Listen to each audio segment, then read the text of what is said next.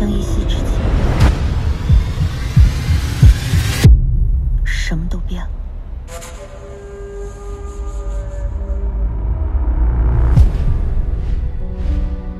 从现在开始呢，我都要叫你德让哥哥。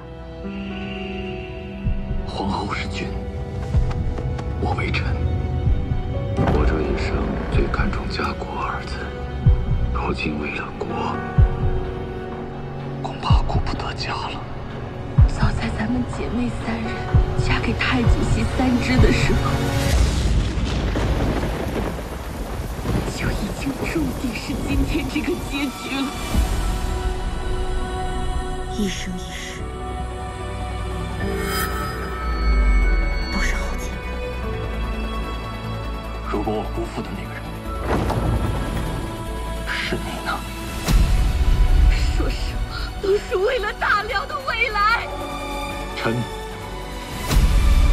自当鞠躬尽瘁。失去了亲情，给我杀！换了你的出现，做得可安宁了。一不错，不错。直到今日，我才明白，我要想保护好你，保护好大辽的百姓，我们人生共存了，就必须要彻底忘记以前那个无忧无虑、任性妄为的萧燕燕，成为一个强大的皇后。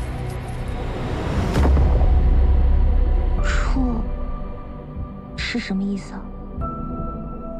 楼阁玲珑无云起，其中绰约多仙子。